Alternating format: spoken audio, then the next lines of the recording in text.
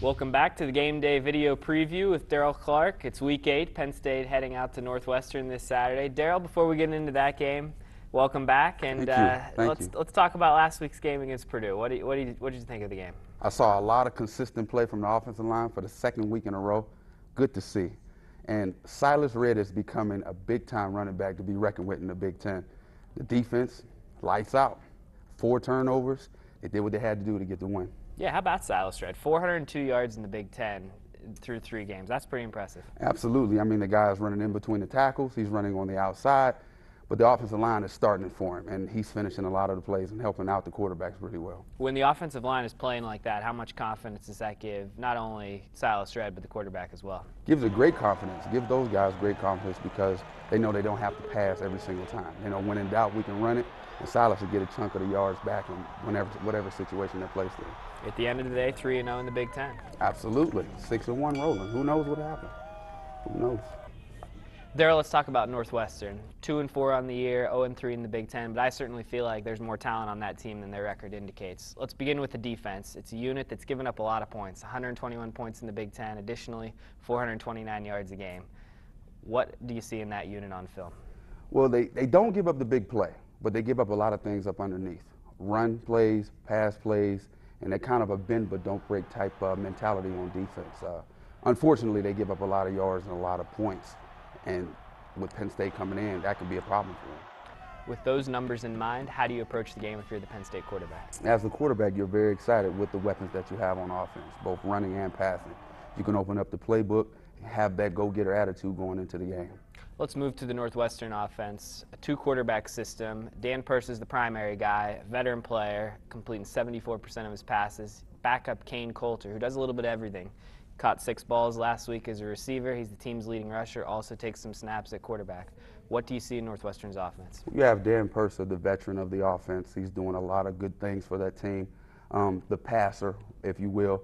Then you have Kane Coulter, who comes in as more of the runner, and you can also flank him out as a wide receiver. So with both those guys in at the same time, could propose a problem for the defense. I talked to Danton Lynn a little bit about this yesterday. Northwestern's offense is a unit that likes to throw those short balls and kind of take chunks down the field. Mm-hmm. How do you deal with that as a defensive player? You have to be patient. Be patient. Pick and choose your battles. You know, there may be an opportunity when a corner like Danton or Steph Morris or Amos, where they may be able to jump a route and make a big play with an interception or whatnot. And just keep the guys in front of you and don't give up the big play downfield. And they should be okay. Knowing Northwestern's offense, how they move the ball down the field, could Penn State's offense be the best defense? I think so. I think so. We just have to continue to convert on third downs, which is what they did pretty well last week. And field position is a big key for this week. Let's move in to talk about Penn State. Nittany Lions are 6-1 heading into this week's game at Northwestern. What are some keys that you feel like is important? Let's begin with the offense. Well, I think they have to continue to run the ball. They've been doing it really well for the past 2 weeks, so build off of that. The red zone woes are still hanging around, so I think they need to buckle down and get some more touchdowns and field goals. How do you do that? We've talked about this every week, it's continuing to be a little bit of an issue with the offense. How do you put the ball in the end zone? You know what? I think the team just needs to focus on a certain amount of plays, perfect them on the practice field, and do whatever they can to translate it to the game field, man. Let's move to the defense. Obviously, turnovers have been a big part of their success. 17 turnovers on the year. Only had 17 turnovers all of last year. Right. So let's talk These about guys some keys. are ball hogs, man. I mean, I think the main thing for those guys is to get after the quarterbacks. Whenever the opportunity is there, blitz those guys, make them throw the ball when they're not comfortable, and they should be able to get off the field on third downs.